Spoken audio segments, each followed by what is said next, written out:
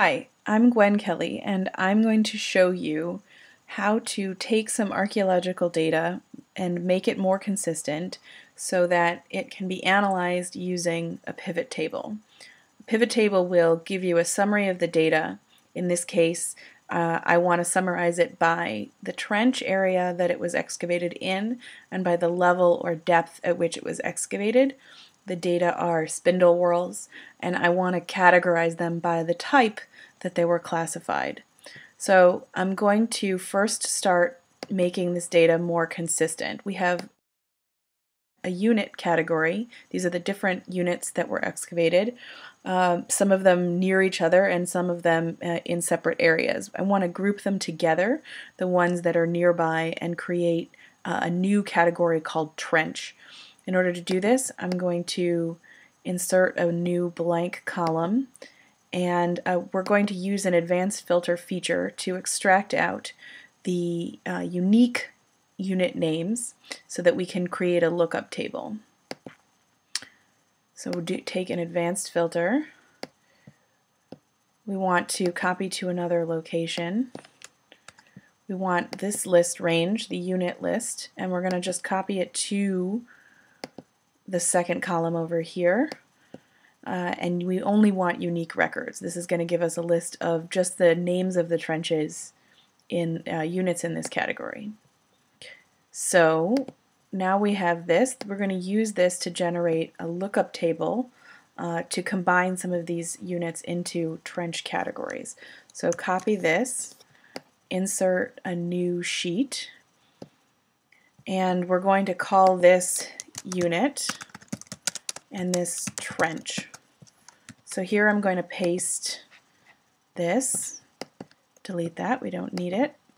And here we're going to decide which of these things goes together. It turns out that all of these top three are going to go into A1. Oops, what we did when we filled was fill down in series. What we wanted to do was fill down the same. There we go. So if you hold Option, click the corner of the box and draw it down, you'll copy as opposed to fill in a series. So this means that these are our sources.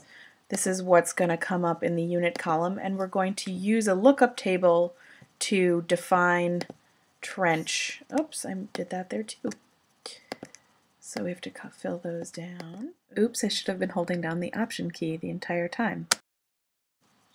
Okay, so this is what we want. If it's A1, we want it to return A1. If it's meg1xy, we also want it to return A1. So this is finished, and I'm going to make this a named range. So I'm going to call, oops, except for we don't want to include unit and trench. I'm going to call this trench lookup, and you can name that there. That means these cells have this designation, trench lookup. All you have to do is hit enter. That means when we want to refer to them later, we don't have to use A2 through B29, we just refer to it as trench lookup. So here we want our trench column. So I'm going to clear out what I did before, and I'm going to name this trench. And here we're going to use the lookup function, VLOOKUP, to refer to that table we just made. So VLOOKUP will return the name, the word in the column to the right, if that is what you designate.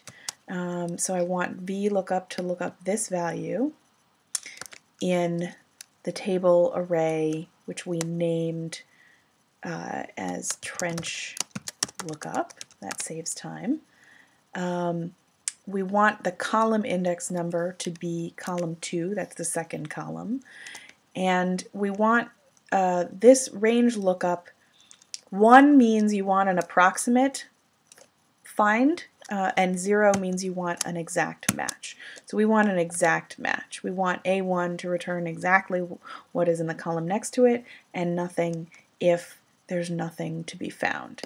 In fact, what we're going to do to fix this is put an if error function in front, which means that if instead of that weird, pound value exclamation point, if we wanted to just return a blank field, we'll do this. We'll enclose the function that we had, and we'll just put 2 quotation marks with nothing in between them, and that will return an empty cell if there is any kind of error. And actually, you don't need a period. So A1 returns A1. I'm going to fill down this column to fill all of the data. And if I've done it right, then anything in A1, which I've designated as ZA2 and A1 and Meg1XY, will return as A1. So that came out correctly.